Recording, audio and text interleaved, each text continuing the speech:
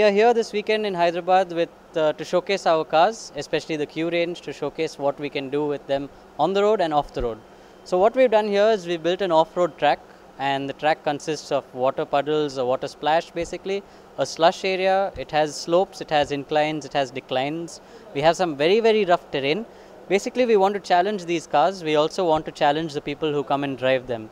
So not only are we showcasing the cars to them to sell cars to them, we are giving people an experience of being able to drive the cars in places where they normally won't drive.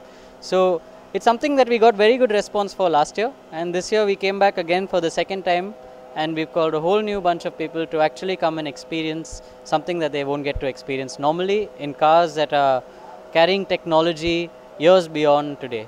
The word quattro is not there without any meaning. Quattro generally means it's a four-wheel drive system, and the four-wheel drive system is special in the Audi in the sense that the quattro system is very variable. So no matter in what terrain you're in, you can always manage to keep the car moving forward. So even if you have three wheels not functioning, but one wheel is on the ground, the car will continue to move. This is how the quattro system works, and that's what makes Audi special.